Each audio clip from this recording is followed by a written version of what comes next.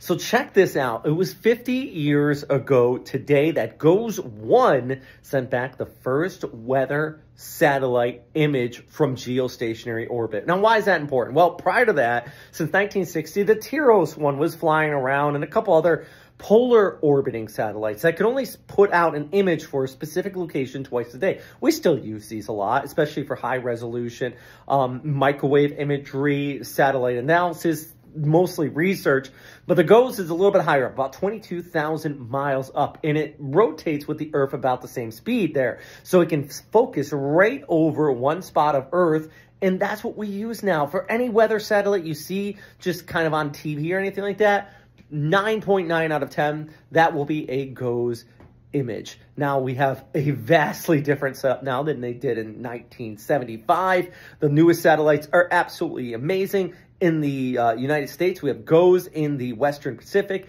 It is the Himawari. These are all just great sats, and it all goes back to 50 years ago with that first GOES-1. A little history lesson there for you on weather forecasting.